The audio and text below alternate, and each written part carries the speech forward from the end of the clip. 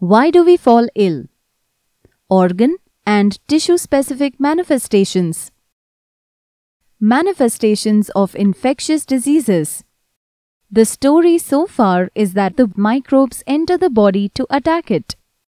Do you think the body is just sitting there doing nothing? No way. The body starts its own attack on these microbes. That is the immune system at work. The body sends its soldier cells to the place of attack, the target area.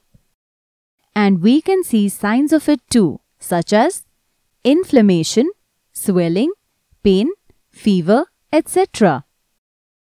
So next time you see these signs, you know your body has started its attack on the enemies. You must have seen and heard about a lot of campaigns about HIV and AIDS.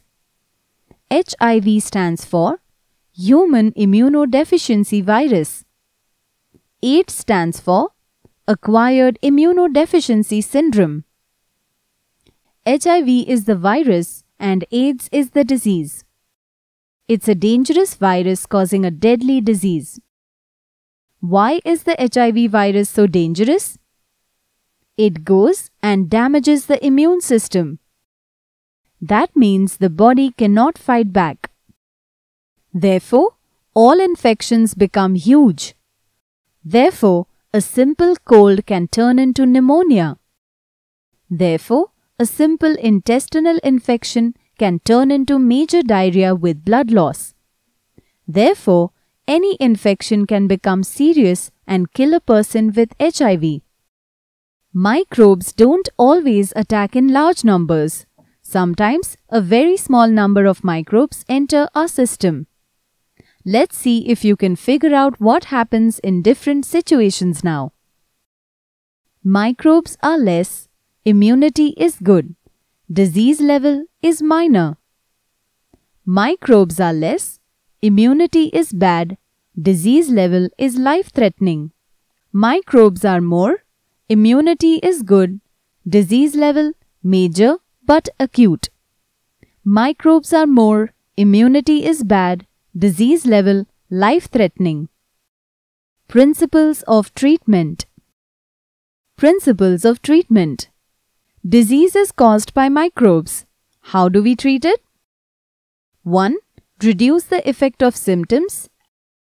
To reduce the effect of symptoms, we use medicines for pain, swelling, fever, loose motions. Still, all this cannot fight the disease. What else do we need to do? Kill off the microbes. There are different attacks for different kinds of enemies. Example, antibiotics for bacteria. What is the very important thing that we must consider when we start thinking of ways to kill off these microbes? It should not harm the cells of our body. So, designing medicines to treat such illnesses is a little tricky. The medicines are designed to block some important life processes of the microbes so that they cannot continue to live and reproduce. This process becomes even more tricky where viruses are concerned. Why? Viruses don't have such life processes. So, there's really no proper medicine for diseases that are caused by a virus. Principles of prevention.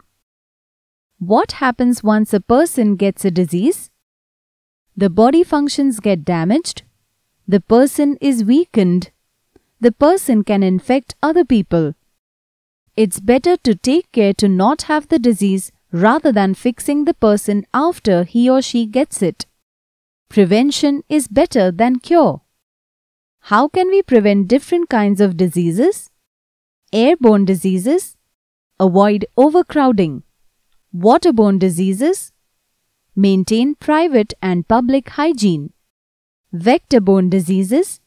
Vector-borne meaning by mosquitoes, flies, etc. Maintain private and public hygiene.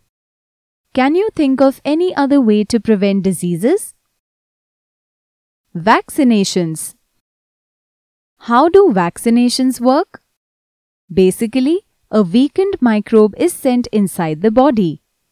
The immune system senses this enemy and gets all ready and attacks it. So, how does that help? When the real germs get in, they won't be weak and their numbers will be large. So, how is the vaccination of any help? The immune system remembers and always stays prepared. So, when the real germs come in, the body launches a heavy attack immediately. Vaccinations have been very effective. Smallpox is completely eradicated from India and many parts of the world due to the vaccines. Scientists have developed good vaccinations for tetanus, diphtheria, whooping cough, measles, polio, hepatitis A, etc. Again, 3 cheers for the scientists. And there is one more way to prevent diseases. Can you think of it? Strengthen the immune system. How? Eat right. Sleep right. Exercise. Let's do this. Read the in-text questions on page 187 and try to answer them. 1. Why are we advised to take bland and nourishing food when we are sick? Nourishing food helps the body get the nutrients to fight the disease. Oily and spicy food is hard to digest and it can even irritate the stomach lining. Usually, the cause of sickness is not very clear initially, so it's better to eat food that can be easily digested. So bland food is advised. What is immunization? Immunization or vaccination is a way of preventing diseases. A weakened microbe of a disease is put into the body. This does not cause a disease, but it lets the body build up its defenses. That way, any exposure to the microbe later does not turn into a disease. If you like our videos, do share them and subscribe to our channel. If you want awesome quizzes, write to us. Keep watching and keep learning with Walnut.